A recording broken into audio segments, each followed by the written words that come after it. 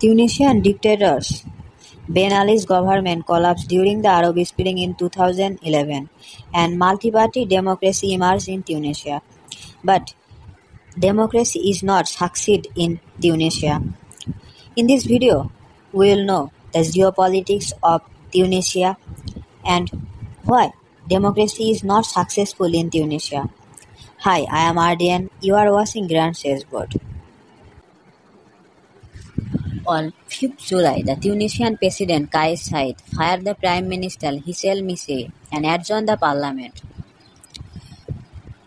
The Speaker, Rais Ghannouchi, the leader of Ennahda Party, the largest Muslim Brotherhood party in parliament, called this accident coup.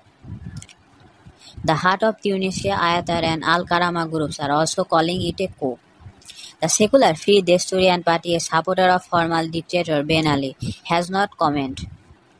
On the other hand, the SAP party, which has 15 out of 216 seats in the parliament, has directly supported the president.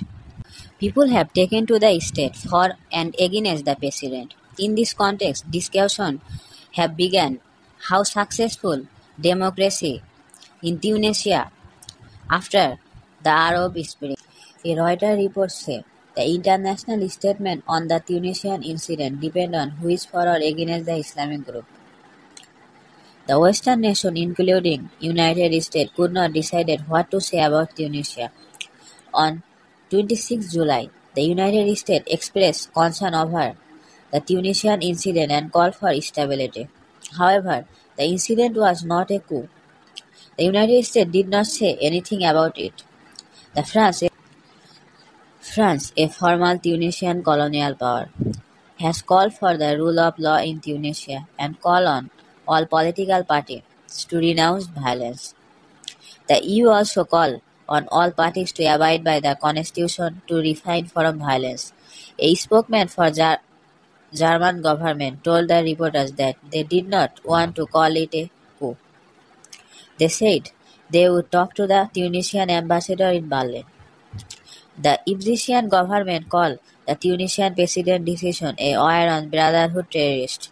So the foreign minister, Prince Faisal bin Fahad, called the Tunisian foreign minister and hoped for the security, stability and development in the country. Only Turkey has directly criticized the Tunisian president. A Reuters report said the international statement on the Tunisian incident depends on who is for or against the Islamic group. The Western nation, including United States, could not decide what to say about Tunisia. On 26 July, the United States expressed concern over the Tunisian incident and called for stability. However, the incident was not a coup. The United States did not say anything about it. France, a former Tunisian colonial power, has called for the rule of law in Tunisia and called all the political parties to renounce violence. In a Twitter message, the Omar Chechik, a spokesman for ruling AK party, called the Tunisian incident a coup.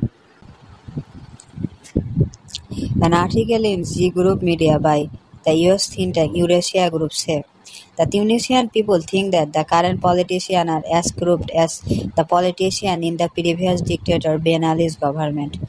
They have all failed to provide a better life for ordinary citizens as promised by democracy. Politicians have run the country through the Fagil coalition because there are so many parties in parliament, which has resulted in indecision in parliament and economic section in public life. And the people's confidence in whole political system has collapsed. The Tunisian people have been on the state for the past year. The number of the people on the state was the highest in the last decade. The stagnant economy and growing inequality, inadequate public service, and decline job opportunities were the main reason for the people's dissatisfaction. Before the epidemic began, the youth unemployment rate in Tunisia was 36%. Very naturally, the youth have led the movement. The situation has worsened since the corona epidemic began. The tourism is an important part of Tunisia's economy, employing many people. It has completely collapsed due to the pandemic. Thousands of the people from Tunisia are crossing the sea to Italy. The purpose is to find the work in Europe. In 2020, the number of such immigrant candidates has increased fivefold. In an interview with Vox magazine, the Sarah Warkis, a senior fellow in Carnegie Endowment of International Peace, a youth think shouted an explanation for the political turmoil in Tunisia. The Tunisian dictator Ben Ali's government collapsed during the Arab Spring in 2011, and a multi-party democracy emerged. The largest party in parliament is Ennahda Party, which is only a third quarter of seat, who is basically carry the thought of Muslim Brotherhood. Although they got the highest number of the vote in the last decade, they had to go to the coalition to form the government. Opposing them is the Free Desturian Party, a group of supporters of former dictator Ben Ali, who favors the Tunisia's good relationship with France.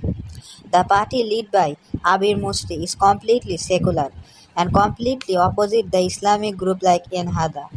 There is also the Al-Karama coalition, which are the Islamic party, and they think that Ennahda is not Islamic enough and Ennahda is not worrying enough about the extent of Islam in the state. President Kais Said is no longer the part of any party, although he was against the Ennahda from the beginning. He is not a part of completely secular parties. In Tunisian politics, the rivalry between Islamic party and completely secular party is important. In Italy, there was a tendency for the parties to form a coalition by compromise. In Italy, there was a tendency for the party to form a coalition by promise, but later the parliamentarians started fighting. That is why the Islamic groups such as the Al-Karama, an extreme secular group like Free Destroyer, led by Abir Mussi, have become important. Geopolitical importance of Tunisia located on the international maritime trade route along the Mediterranean coast is considerable. The geopolitical importance of Tunisia located on the international maritime trade route along the Mediterranean coast is considerable. The Tunisia's importance has grown since the Turkish involvement in Libyan war.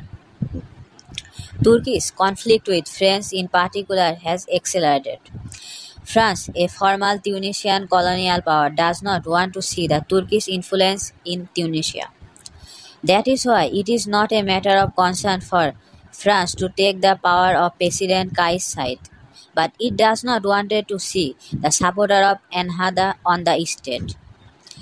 Here, however, the United States and the EU have spontaneously refrained from the criticizing side, which is discouraging the development of relationship between Ennahda and Turkey.